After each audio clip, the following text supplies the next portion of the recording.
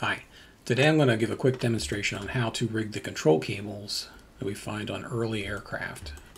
So I'm talking about this cable here, it's connected to the elevator, and these cables here that are connected to the aileron. So if I move the joystick, you can see how it looks like the control cables are moving that.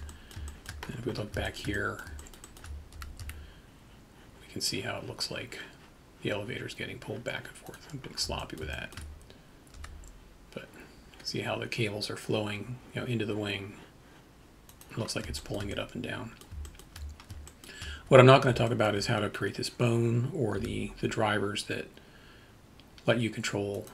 They'll use the bone to control the control surfaces. I have another video talk about that, and I'll put the link in the description for that if that's something that you're interested in. For this, we're just going to talk about the control cables.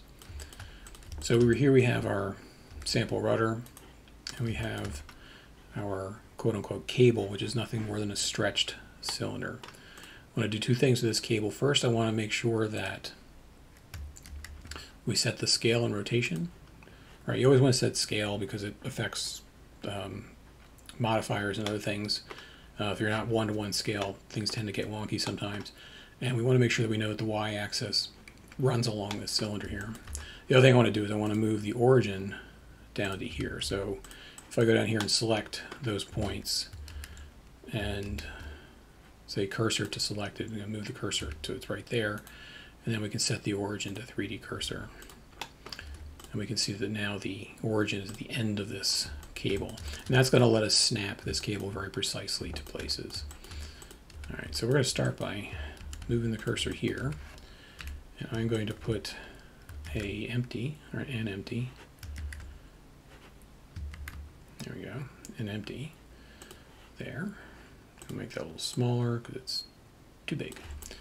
And I'm going to selection the cursor, and that'll let us snap. So this cylinder now is exactly on the origin of this empty. And we're going to duplicate these, move them over here to that side. And we're going to do something similar here. We're going to select those 4 points, cursor to selected, and then we're going to say selection to cursor.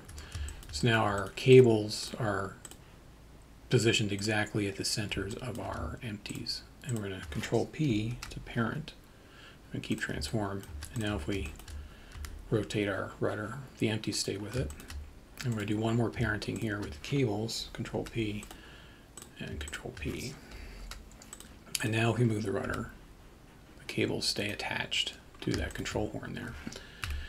In side view, I'm going to put the cursor up here somewhere in front of the cables, and I'm going to add another empty. And from top view, put it kind of there-ish, I guess. This empty would be inside the aircraft. All right, this is going to be the target of for a constraint that we put on this cable. And I'm going to duplicate this guy, and I'm just going to move it on the other side of the x-axis so we have two empties that are in front of. It doesn't really matter for now where they are, we just need them in front of them. So we can take this empty and we can create a damped constraint, and we want to pick our empty as our target.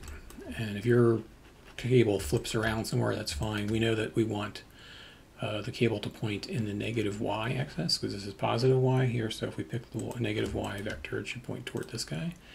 Now you can see it points to that. And we're going to do the same thing here. We're going to add another damped constraint. We're going to pick this other one and flip it. So now, if we move the rudder, those cables stay focused on these two empties. And on your aircraft, you would move these empties to be somewhere inside the fuselage or wherever else is appropriate. The cable would then just kind of like go through the side of the airplane and disappear inside somewhere. So that's how you would create that effect that the cables are pulling the rudder. The ailerons on the wing are a slightly different problem. So here I've rigged up an aileron with exactly the same setup we just did with the rudder. Right, we got the two empties on top, we have our cables, and we have the targets down here. So this empty down here is the target for the constraint on this cable. But if we rotate the aileron, look what happens to the cables. They poke through the bottom. Right, and up here they kind of come away from, if you're looking down here and I rotate, you can see how they kind of like step out of the bottom wing. This wasn't a problem on the rudder because the cables went into the fuselage and they just kind of disappeared inside there, and we didn't really care. But on the wing, it really ruins the effect or the illusion that these cables are really cables. They look more like rods that are getting stuck in there. So what I want to do is I'm going to just make sure that I'm on normal. I'm going to just move these up a bit. It doesn't really matter how much for now. We can always move them down later. I just want them not touching the wing down there. And I'm going to duplicate one of these cables, and I'm going to unparent it. All right. And I'm basically going to do the same thing in reverse. I'm going to move this cable down to this constraint at the bottom, and for the damped effect, I'm going to replace the target with the one at the top of the wing. All right, and basically what we've done now is we've created a piston. And let's do the same thing with this one. Shift D to duplicate it, Alt P to clear the parent, because otherwise it'll track funny. And we're going to move the cursor to this one down here, and selection the cursor, and then we're going to change the target to this one here. So now we have the two bottom cables directly following the path of the two upper cables. And now if we move the elevator, or the aileron, up and down, it looks like the cables are going inside the wing. We don't have them popping out of the bottom anymore, and we don't have them popping through the bottom surface anymore. All right, and that's about it. I hope that was a quick tip that was useful to someone looking for how to do this kind of rig.